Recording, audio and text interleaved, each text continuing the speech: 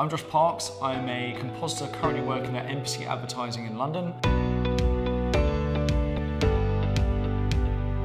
It's currently Christmas advertising season, so working on a Tesco advert at the moment. The blockbuster in the ads world, I guess, the Christmas adverts. Before that, I was working at a company called Blue Bowl, which we did TV stuff, so it was kind of Peaky Blinders and Catherine the Great. And then before that, I was at a company called in Sweden, working on Game of Thrones for 2 months for the final season over there.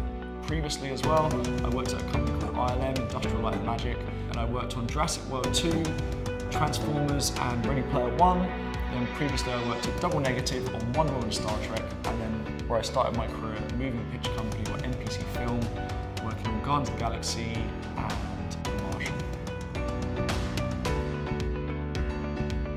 Might be a bit of recency bias, but it's kind of Jurassic World 2. A good friend of mine called Miguel Santana da Silva, who's a compositor at ILM, he designed this amazing shot. It's almost like this beautiful painting of the Brachiosaurus kind of rearing its legs and being silhouetted in and being engulfed by a load of smoke from a volcano. It was very clever on how he kind of lit behind and silhouetted everything. It just looked beautiful. It was just like a beautifully kind of balanced shot, and just well thought out. So that is kind of the biggest shot that sticks in my mind. And I think lots of people who've seen that film would also say the same.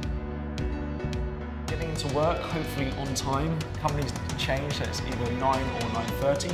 And then if you're starting a new show, generally you'd be kind of told whereabouts, what room you're going to be sitting in advertising. You're in kind of small rooms with your team. And then once you're there, you found your room, you'd then be told what shots you're going to be working on. Maybe a look has been pre-decided, so told kind of like, okay, we want you to match this look.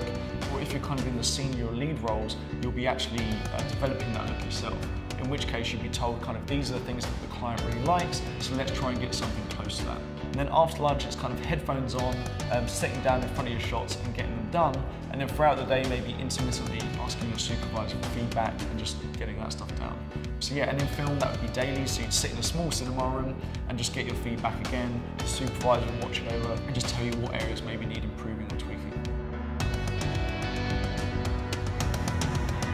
For me personally, it was when I was just starting out in the industry and I worked on a film called The Finest Hours. It was so challenging is because it was a stereo show, which is just 3D basically, so it's a 3D show. And what they do now is they actually shoot it with one camera and then make it 3D after we've done our work. But at the time, them to actually shoot it 3D, so they use 2 cameras next to each other, left eye and right eye, and actually shoot that. Which means when it comes to comping or compositing, which is what I do, we would then have to actually kind of do our work twice. We'd have to shift over all our work into the other eye. The way that you're going about learning new things and always looking to learn something new. So what you want to be doing is going into work every day, searching for something new that you didn't know before. So for me, when I started at MPC Film, I would actually go into work half an hour early and open up people's nuke scripts and look through and find bits. Now, I mean, the great thing was I could find like the coolest shot, go in, how did they make it look cool? Okay, let me find the best bits, and then I would then go ask them for how they actually made that look good. And I kind of use that still. I mean, I'm finding it tricky to learn something new every day, but what I do now at the end of every project, I'll literally ask my supervisor, hey, can I buy you a coffee, and we sit down, and then I'll get them to give me feedback. And generally, if you want to use this tip, they're not going to be that negative with you, which is bad because you want them to kind of tell you all the bad stuff, right? So what you should do is throughout the project, have in mind who you think is like the best compositor, for instance, on the show, and then ask them who they thought the best compositor on the show was. You can be like, I know it probably wasn't me, but just tell me who you thought like you worked best with and who was the best compositor. And then it's amazing how kind of that's actually a completely different person to the person you thought it was. And then you can kind of watch that person work and work out why they maybe thought. And you can actually ask your supervisor, okay, you said this person was the best compositor, why is that? What were they doing that I can kind of emulate? So I think that's the trick, it's always realizing that you're never there at the final destination. It's kind of a continuous learning thing. It's about not having the ego to think that you're kind of done. Always trying to get better throughout. You'll see most VFX conferences, they kind of have this like hour-long talk with 6 people all talking about what to put in a show reel.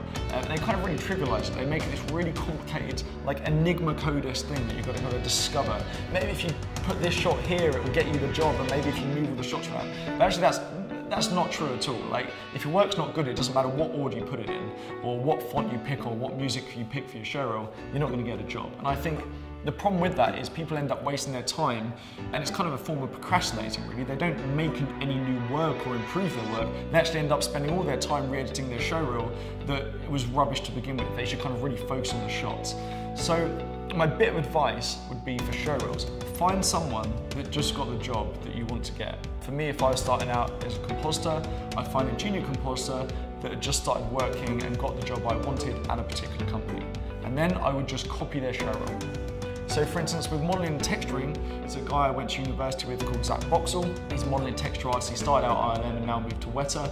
You look at his showreel, he's got an elephant first of all, and then he has some breakdowns, okay? Maybe I can do an animal as well, maybe a squirrel, maybe an otter. For instance, at the moment we're doing an otter at work at the moment, and copy the breakdowns. Then he has kind of like a hard body helicopter. You could do a train, copy the breakdowns. He's got turnarounds with all the photos around it. And then he had a really detailed small panel of a spaceship where he got into a bunch of detail.